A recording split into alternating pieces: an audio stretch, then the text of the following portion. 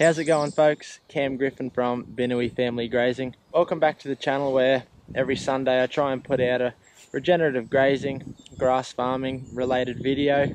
I'm just downshifting the heifers and the cows along the creek at the moment, where we're almost done our first rotation, and it was about a 125-day cycle. So that means the first paddock that we grazed back at the other lease farm has been sitting and recovering and regrowing for about 125 days. But I thought I'd pop up a little interview that I did a while ago with Charlie Arnott down at the Maya Grazing Wilmot Cattle Co Field Day in Ebor, northern New South Wales. I managed to win a ticket to it, and so I went down, and it was a great weekend. Got to hear a lot of good presenters and speakers talk about the way that they're doing things in different parts of Australia. And it was freezing, absolutely freezing couple days, and I was in the Hilux, just had the heater on trying to warm up, and I saw Charlie walk behind the back of the ute, and I had the GoPro there, and I thought, oh good, I'll just see if he wants to hop in and have a bit of a yarn about, you know, a few things, have a bit of a chat, pick his brains. And he was willing enough. He was a really great fella, and there's a few nuggets of gold in there, so I'll put that up. Hope you guys enjoy it. If you want to listen to more of his stuff, he does the Regenerative Journey Podcast, which is probably one of the bigger regen ag podcasts here in Australia, and it's really well worth a listen. So yeah, here's the interview. Do you see it on that side? Yeah, but I think it does it like it's bigger than that. That's like, yeah, that's just like gives you a bit of an idea. Yeah, yeah, cool. I think so. Anyway, so welcome, guys. We're on, mate. We're on. Thank you so much for being here, Cam. It's a pleasure, mate. I've been on. I've been waiting. No. I've been waiting for you to call me and get me to do this for years. No, guys. So I'm lucky enough to be joined now by one of the great minds in regenerative ag and host of the #1 holistic farming podcast in Australia, in the world, in the universe. And yeah, I mean, in the front seat of my ute, I mean, he's taken the time to sit down and have a quick chat. It's very clean.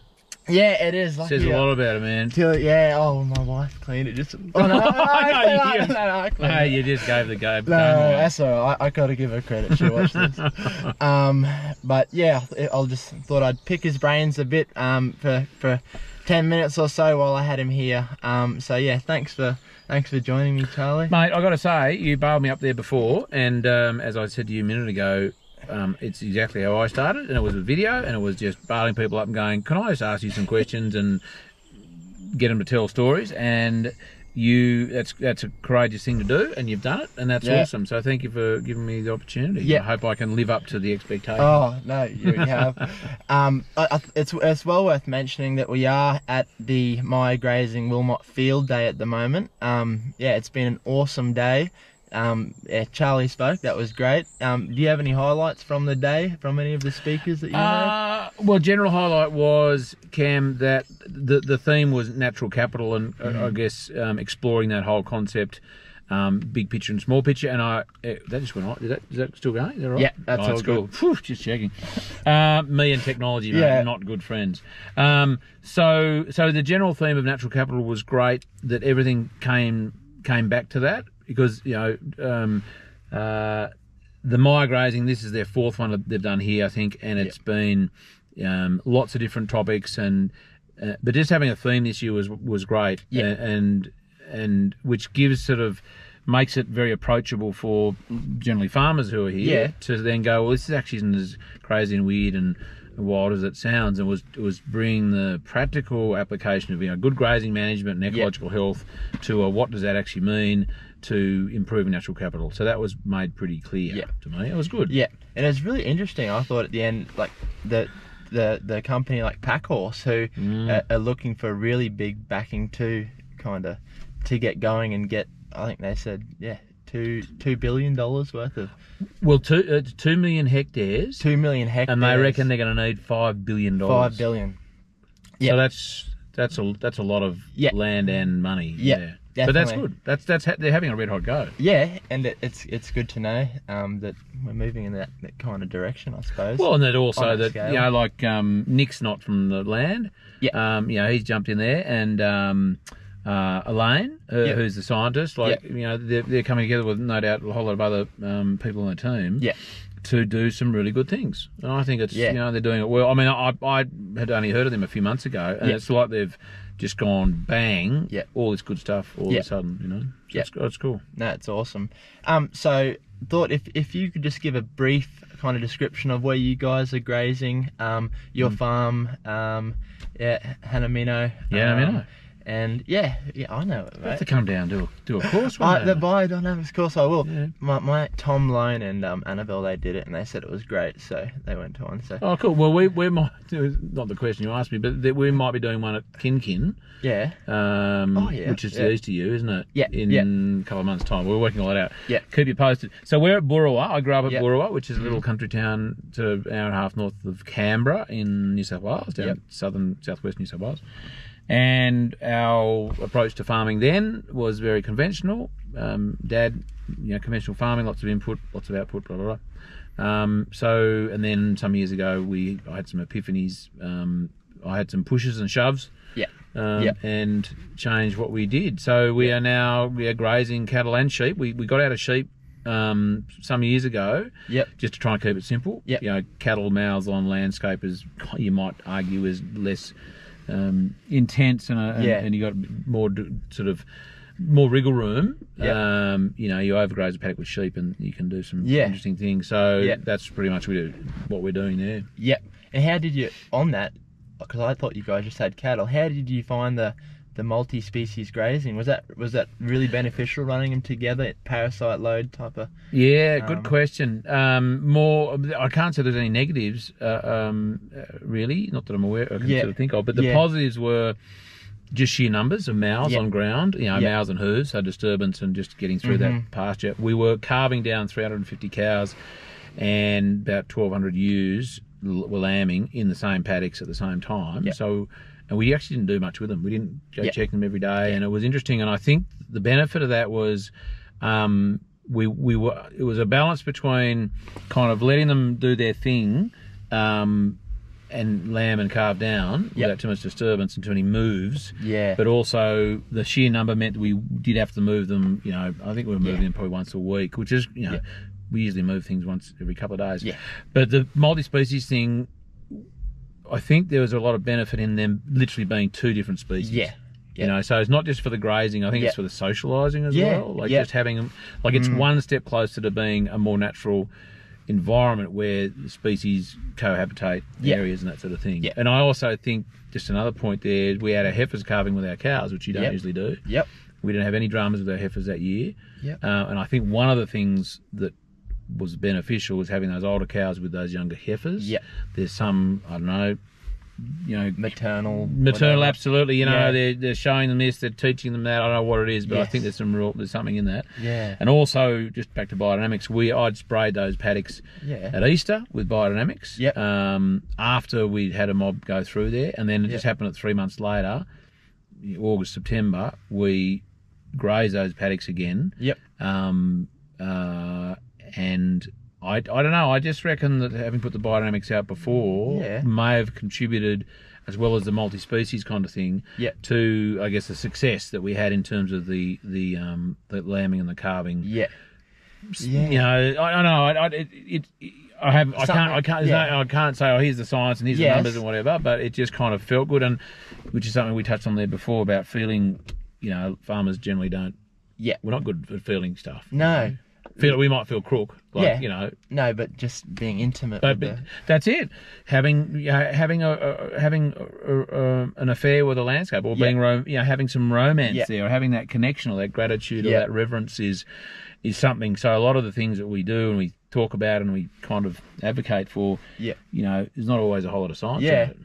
No, that's the bit that's missing, I reckon. Though, No, I definitely agree. So just to go back a bit on that transition for you guys from more so conventional to going, farming more so in nature's image, was that gradual, or is kind of just like a light bulb switched and you said, I got to do this? Well, I guess the intention happened pretty quickly, having done a grazing for profit course. And I literally, but in the middle, like day 3 or 4, rang the guys at home.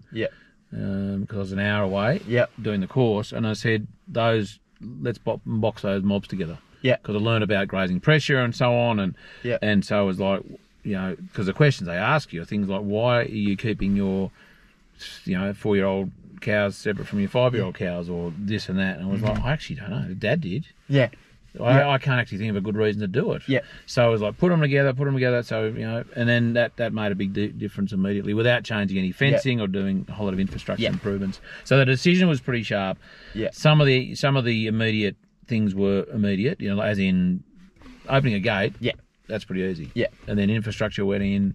And we made a whole lot of mistakes too. Yeah. Did you go just we cold turkey on the chemicals? Yeah, we did. We did. Yeah, we absolutely did. We I know that in that very year was our last year that we cropped, but I had wheat.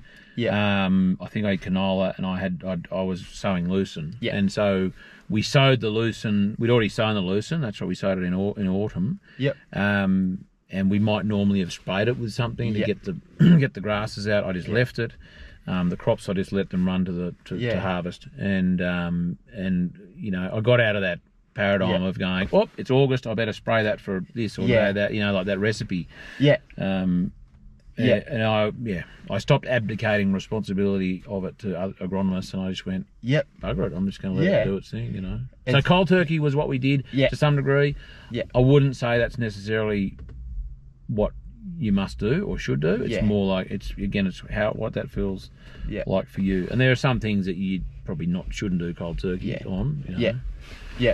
It was awesome listening to Stuart and talking about weeds today, and how weeds. Weeds. Yep. But once you realise they have a purpose, I think the amount of anxiety that can be lifted off graziers and farmers who that's just spinning in their heads about what they're going to do with this thistle, whatever's coming up. That if they could just slightly understand the landscape, how much pressure could be relieved from them. And how he was talking about where the worst to know when it comes to what to put in our body, cattle and ruminants and whatnot, they can smell, they know exactly what they need. So just being, I guess, open-minded to that.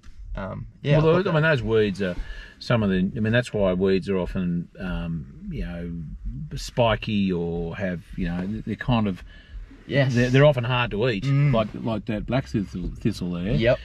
But they are spiky because they're nutritious. Yep.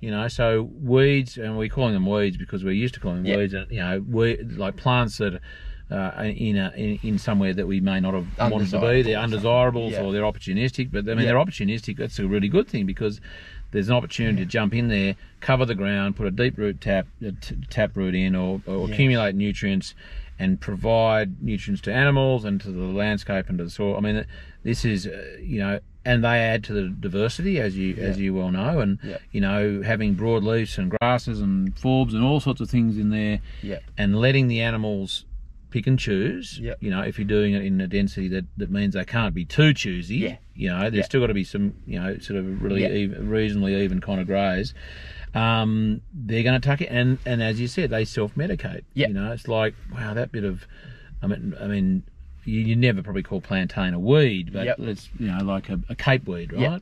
Really high in protein.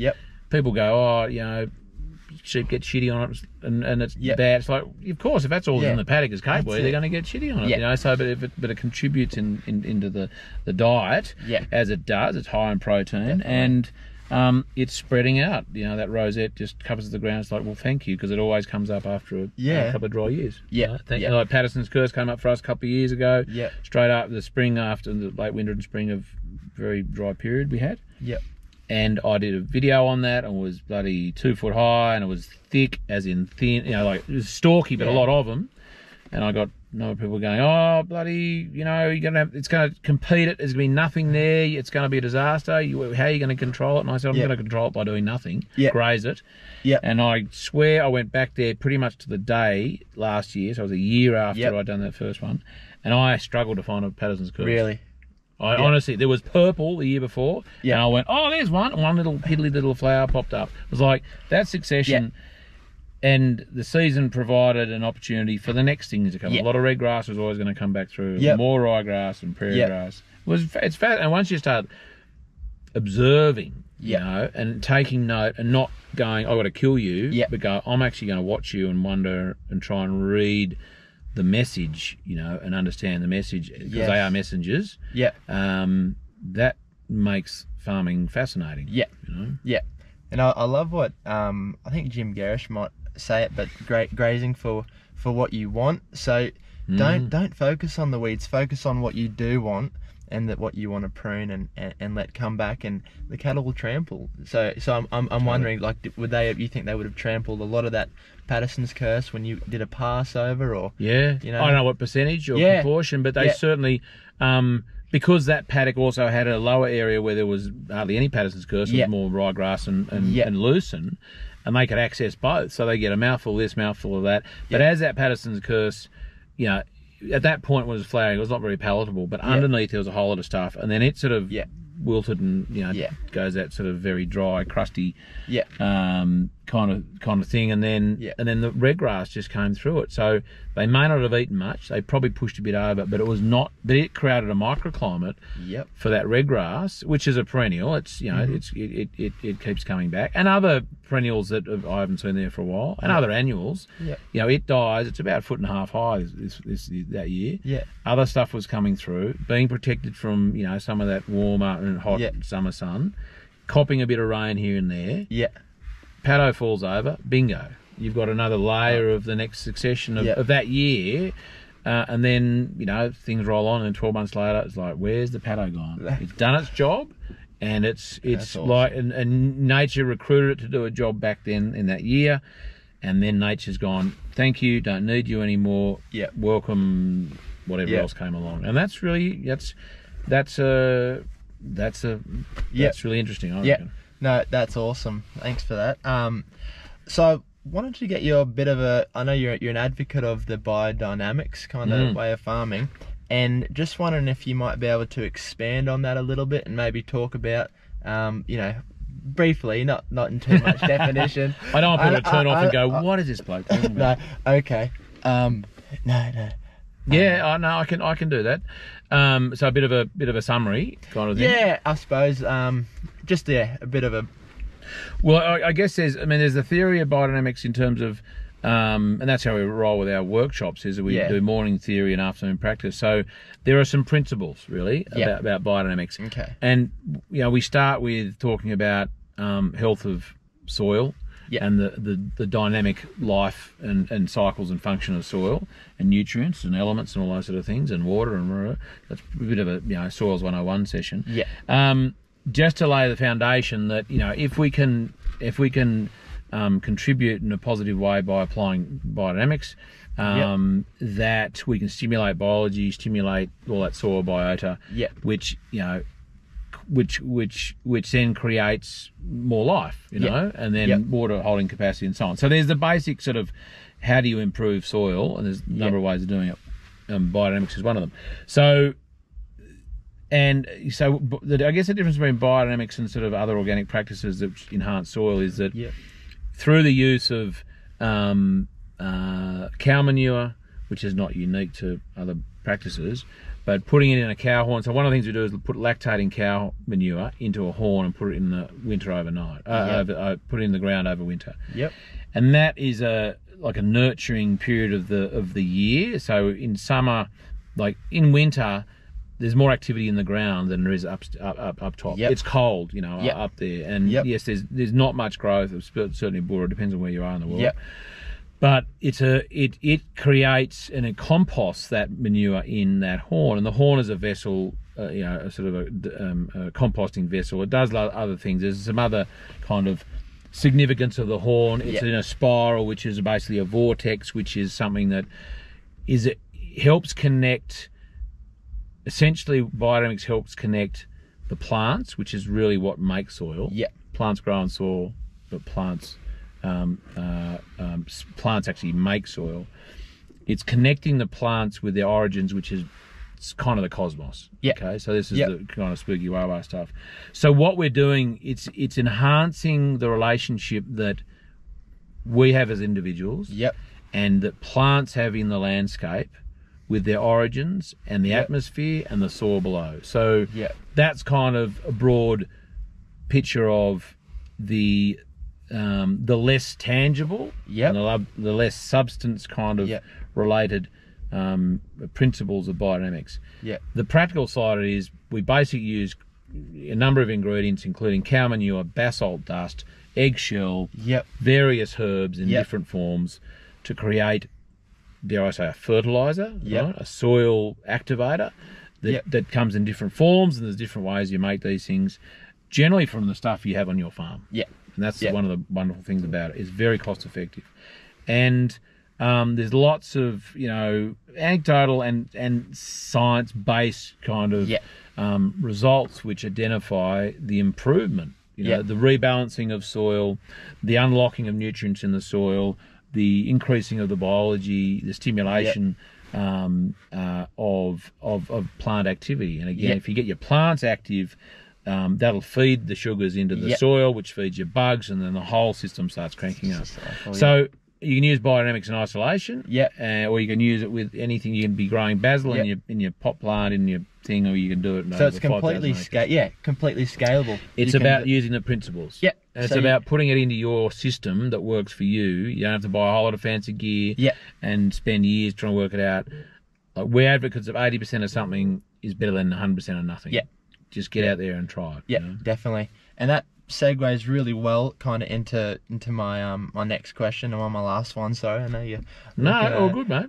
But so do you think that, like, for most I think graziers in particular, well, I think in a way, just because of the connection with animals, and do you think for us to kind of level up, so to speak, or take our grazing to the next level, do you think that reaching, that kind of spiritual connection with our landscape, our native animals, our herd, in which, if you are moving once daily, twice daily, leading them to nourishment across the landscape, do you think that type of connection is what can really kind of take our operations forward and to the next level? Totally, without a doubt.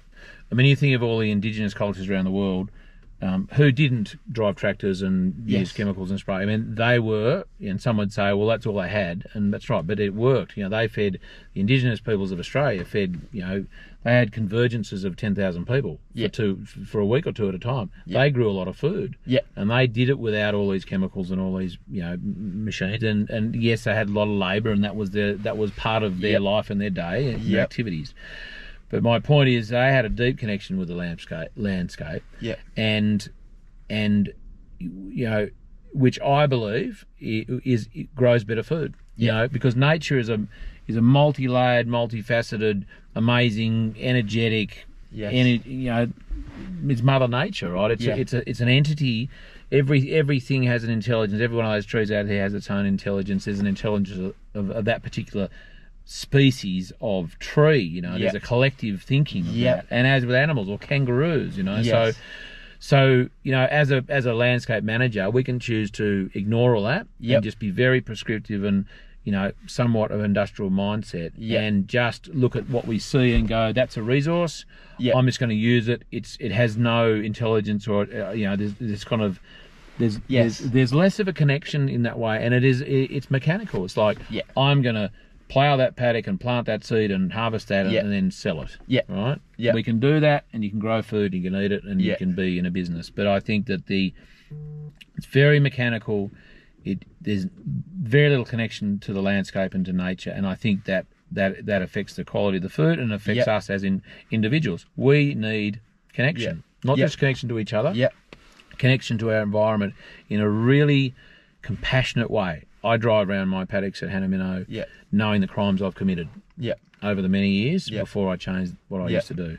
Now when I go out there, whether I'm spraying biodynamics or I'm just moving cattle, for me, there's a deep need to show compassion, and it's an opportunity to be compassionate and be really grateful for what it is allowing me to do, to express myself, to be creative, and to produce food in that environment and manage it in a way that that I know through training experience and lots of stuff ups, I can do a better job by using biodynamics and using different techniques. But you're absolutely right, Cam.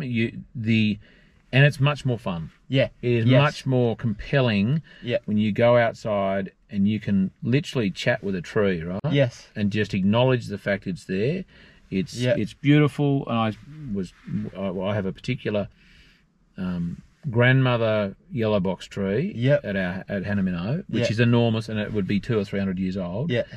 Absolutely stunningly beautiful, and I sat under it the other day for half an hour, and it was just really cathartic. And you know, if you're running around and busy and all you're doing is turning that resource into a commodity to sell, you don't give a shit about that sort of stuff. But nature and all the elementals and the nature spirits out there, and they're out there. Definitely, they pick up on that stuff. I think so, and they will cooperate with you. Definitely, I think that's so true, and I think of it sometimes like that Avatar movie.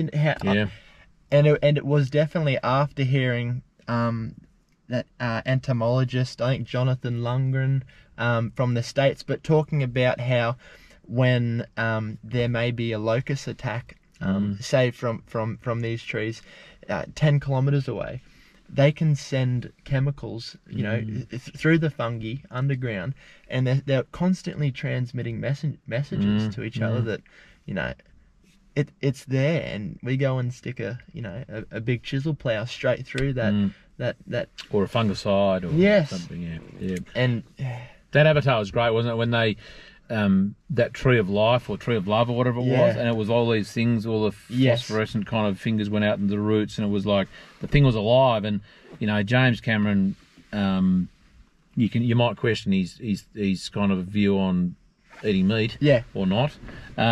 However, I reckon he hit the nail on the head there. Just a connection that it gave us a really good example of what we could be, not running around in loincloths and in the jungle and stuff, but just the fact that, you know, by slowing down and having reverence and kind of, you know, just taking all that, not so much seriously, but just appreciating our place in all that can have a profound effect on our lives, you know.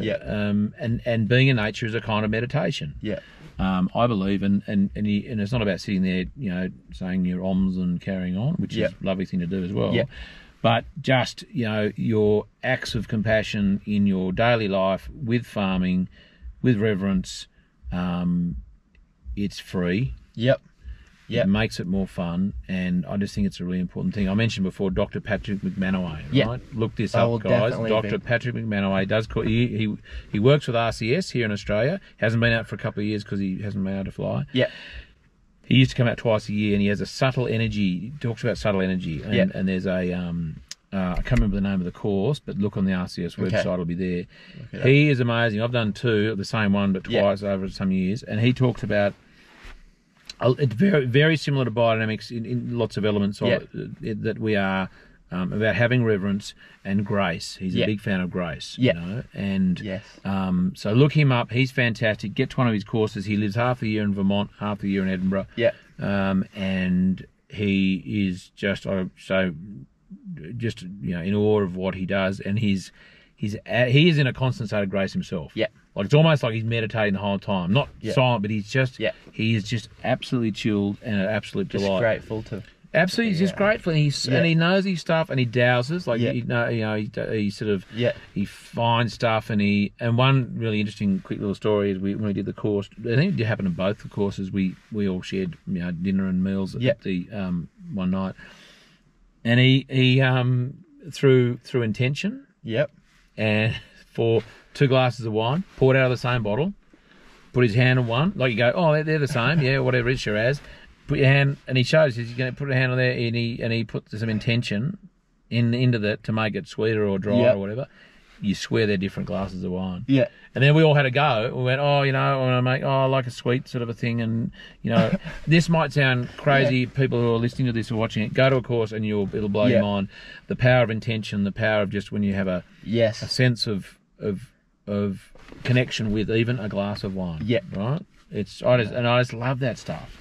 So check him out, Dr. Patrick McManaway. And he talks about Blackwater and running under houses and the energetics of all that, and and also spirits, like how to rid landscape of energetics, and getting people out of houses and that sort of stuff. Getting people back onto the land, I think. Yes, getting people back on the land and getting people out who shouldn't be there, out of houses into where they should be, that sort of stuff. It's fascinating. Have you got time for one more question? Totally. Yeah. So, what advice would you give to a young person wanting to get into, holistic agriculture, regenerative agriculture, who's just starting out, maybe doesn't have too much knowledge, and they might not have land, they're not going to inherit land, how they could get involved, get started, and... Good question, Cam. Look, there's lots of things you can do. I guess to distill that into a couple of things is, it depends on where you're up to. If you're already really motivated, then you've probably already read Call the Reed Warbler by Charlie Massey. Bruce Pascoe, Dark Emu is another good one. Gabe Brown, Dirt to Soil. Nicole Masters, For the Love of Soil. There's a lot of reading you can do. There's more and more books, and I think that's a fantastic place to start. So that's pretty easy. You get to an Audible or read them. It depends on where we're up to. If you haven't done much work on farms, I would find yourself a mentor, as in a farmer, a good mentor on farm. Just offer your time for, bed and feed or whatever arrangement you come to, and get some on-ground, on-farm experience, just so you know what it's like to move animals and to have some, responsibility and literally get into nature and start feeling and having reverence for and compassion for nature. Do that. There are a number of courses you can do our biodynamics workshop. There are holistic management courses with, say, someone like Brian Warburg. RCS, if you're starting out, RCS, their Grazing for Profit, it's a week long, and it may not be for the person who's just starting. Brian might be more for that, because it's my sense is it would be more applicable for those just kicking off. What else would I say to that? I mean, there's plenty of good podcasts. I've done 50 or more now, and they're I trust they're interesting, and that gives people a sense of not just farming and kind of what that's about in a regenerative way, but also how through food and farming and health and environment, all these things are connected. What else could I suggest they do? I don't know. I think if you had to sort of go, like, I'm going to do formal study, or I'm going to go and do work on a farm, I reckon I'd say go and work on a farm. And make the mistakes, learn from the farmer or the mentor, read your books, listen to podcasts, talk to people, make a few mistakes, ask plenty of questions, and I think that's a good place to start. You don't have to have land. You don't have to have inherited a property. You don't have to have been a farmer. Sometimes not being a farmer is a really good thing, because you haven't dragged the legacy of your childhood or your family's farming paradigms into your career in your life. So for those who aren't farming, I commend anyone who wants to get into farming that isn't a farmer. And there's many, many more of them, and there's many more opportunities, and we're actually looking forward to, and we encourage people who are not farming to get in, because you bring a whole different raft of skills and experience, and whether it be marketing or just using tech or whatever it is, we're really looking for people to add another layer of in our communities, and also helping put the culture back into agriculture. That's what it's about. No, awesome. Oh, that's great. Cam, thanks so much. That was good fun. It's nice to be on the other end of the microphone. And everyone knows where to check Charlie out on the Regenerative Journey Podcast, and biodynamics courses. Go to Facebook, I think, also. And website charliearnott.com.au. We're doing workshops there. We, on that page, we support a lot of other businesses that are sort of doing good things. We're partnering. We're actually thinking about, and we're planning to, and we're just creating partnerships with a few others a little more formally to create a platform where an opportunity for people like you who are listening to this, whether you're farming now or you want to farm and you want to get into it, where you can choose to start your own regenerative journey with us by having access to some of the experts and the up-and-coming experts for all sorts of different modalities, whether it's biodynamics or it's natural sequence farming or it's multi-species pasture cropping or whatever. So that's to be that's in the pipeline. And so if I had that already in place, Cam, and you asked me that question before, I'd say just get them a bloody website, sign up, and see you at the next thing. And let's get going. You would have stopped me babbling on for 5 minutes. No, that's good. Well, thank you so much, Cam, mate. That was wonderful. Really enjoyed that. And good on you for just bailing up there and saying, let's just do this. I really enjoyed that, and good for you for having enthusiasm to get out and do this stuff. As one of my mentors said, you can be good at, it's about diversity. It's about biodiversity, but in diversity in business. And I know you told me what you're doing there before, and you're, basically, you're leasing other land, and you're running cattle through there, and you're doing yourself a service and them too. And you're doing something like this, which is adding another layer to what you're doing, and that's a really good thing. Trying to stack a bit and help educate at the same time. So. And you know what? I'm not an expert in anything. But I appreciate that other people have stories to tell, and that's what I'm trying to do. And that's you're not necessarily an expert in things. You will become an expert by the sounds of things, but you're not generalist. That's it. But you're not letting that stop you from sharing what you're doing, and I think it's really good. No, awesome. Well, let's get a beer and a feed. And it's a good idea. Have a good time. All right, guys. See you later. See you, guys.